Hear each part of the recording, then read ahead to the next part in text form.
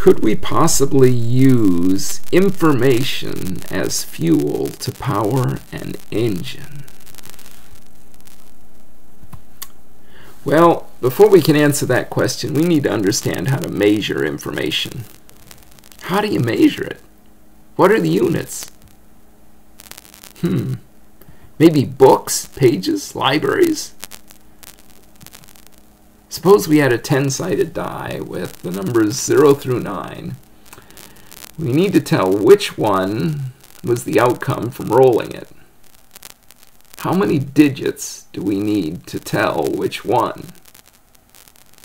Well, to me that seems pretty easy. It's just going to be one digit because it's going to be 0, 1, 2, 3, 4, 5, 6, 7, 8, or 9, right? And that's one digit. What if we had a 100-sided die? Ooh, just a little harder. But I think I could do it in 2 digits because I could encode any number between 0 and 99 in 2 digits. In general, for n outcomes, we'd need log base 10 of n digits. What if we were to do yes-no questions instead? You probably played this game in the car. How many questions would we need to find out which number turned up on an 8-sided die having the numbers 0 through 7? And what would make the best sense to ask? Well, you know, I'd kind of like to suggest that we ask, is it in 4, 5, 6, or 7? The reason I'd like to do that is I'm splitting the set in half with the first question. And so if the person says yes, I know it's in 4, 5, 6, or 7. If he says no, I know it's in 0, 1, 2, or 3. And so I have just cut my number of possibilities in half. You could repeat this process again. Suppose he said it was in 4, 5, 6, or 7, and you'd ask, okay, well, is it in 6 or 7? And he'd say maybe yes. And so then you'd ask, is it 7? And if he said yes, you'd know the answer was 7, obviously, right? In general, for n possibilities, we'd need to ask b questions, where b is log base 2 of n. Binary digits are called bits. You could ask 3 questions and encode yes as a 1 and no as a 0. Then the answer would be encoded as binary digits. In other words, if you think about the last problem we just did, and the answers were yes, yes, yes, then the answer would be 1, 1, 1, which, by the way, is binary representation of the number 7. So there's one binary digit or bit of information per yes-no question. And essentially, bits and digits are just different units of information, just like pages and books.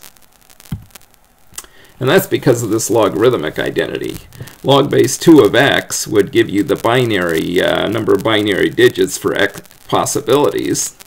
And it's equal to log base 10 of 2 of x divided by log base 10 of 2. And the log base 10 of x is the number of digits you'd need for x possibilities.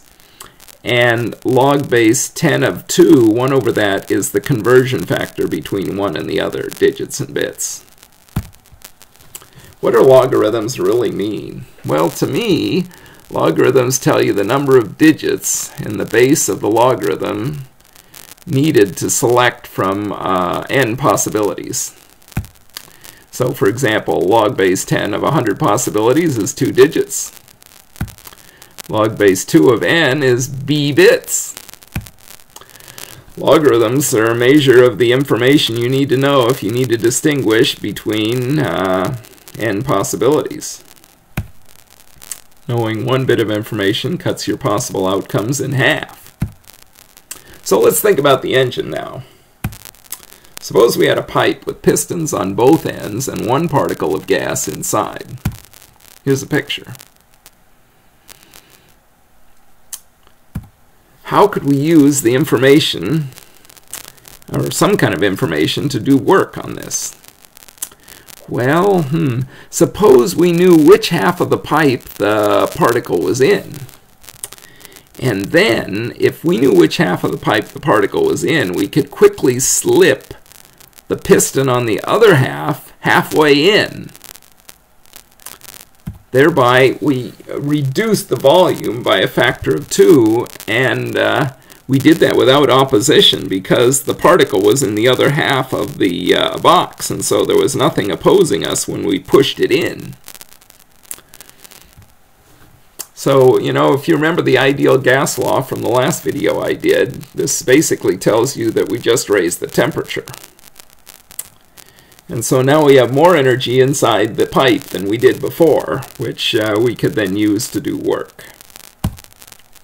So, you know, you might think this is a pretty weird thing, but it actually came about from Leo Szilard. He was the physicist who actually invented the atomic bomb and the nuclear reactor, and he patented them.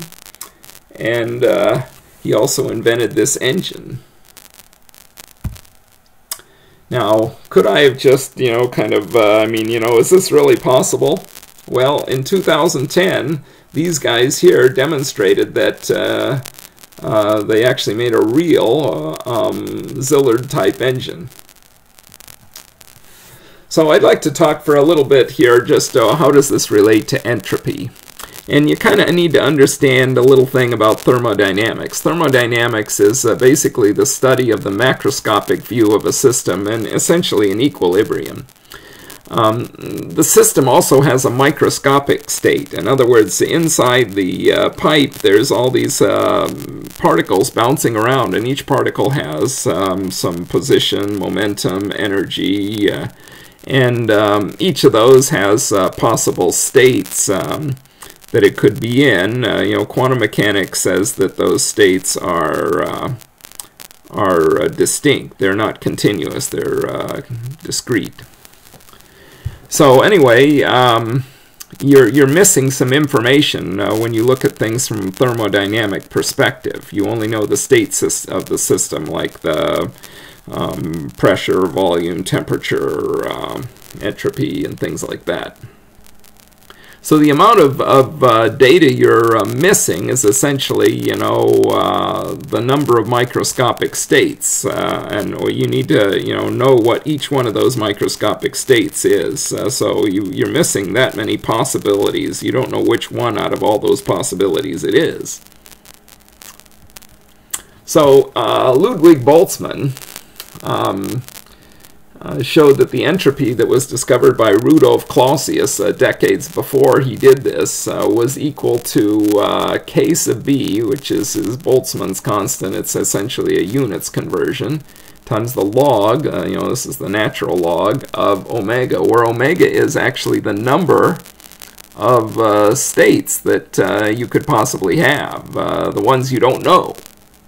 So essentially, now that you know that log of the number of possibilities is really the information, essentially the entropy is the information you're missing from you know, just knowing the thermodynamic variables and not the micro state.